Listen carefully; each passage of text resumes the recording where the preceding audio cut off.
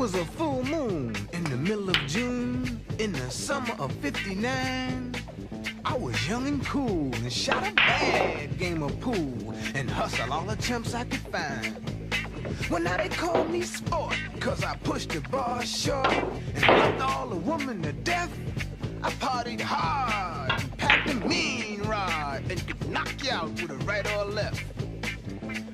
I had learned to shoot pool, playing hooky from school at the tender age of 9. And by the time I was 11, I could pad roll 7 and down me a whole quart of wine.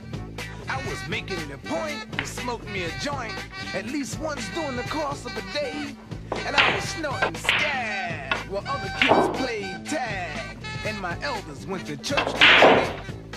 I pitched pennies and down bennies and played the horses at the track. I wanted cards against tremendous odds, and my favorite game was blackjack. I seldom lost cause my game was so boss. I mean, I had my shit down pat, and I was running through bitches like rags to riches, cause that's where my heart was at. Yes, I was a down stud's dream, a hustler supreme.